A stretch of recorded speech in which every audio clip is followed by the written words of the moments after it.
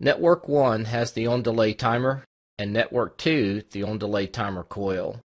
The on-delay timer starts on the leading edge of a 0 to 1 transition. The input must remain true for the timer to time to 0. The coil is 0 or false while the timer is timing down, and the coil is 1 or true when the timer has timed out. Each time the input transitions from 0 to 1, the timer automatically restarts. It is not necessary to assign a reset or output addresses.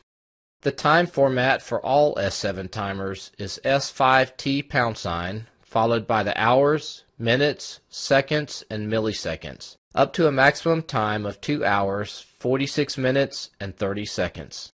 The timer's name, T104, also acts as a coil and can be evaluated as a contact.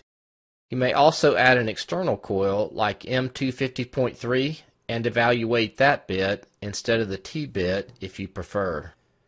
Let's monitor the block.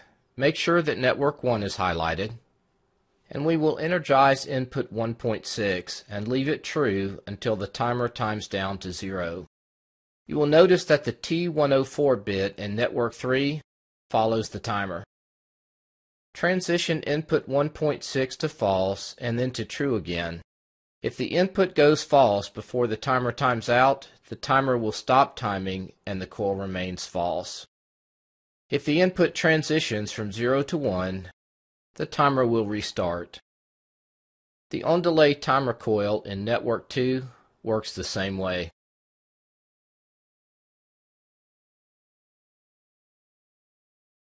To review, the on-delay timer starts on the leading edge of a 0 to 1 transition.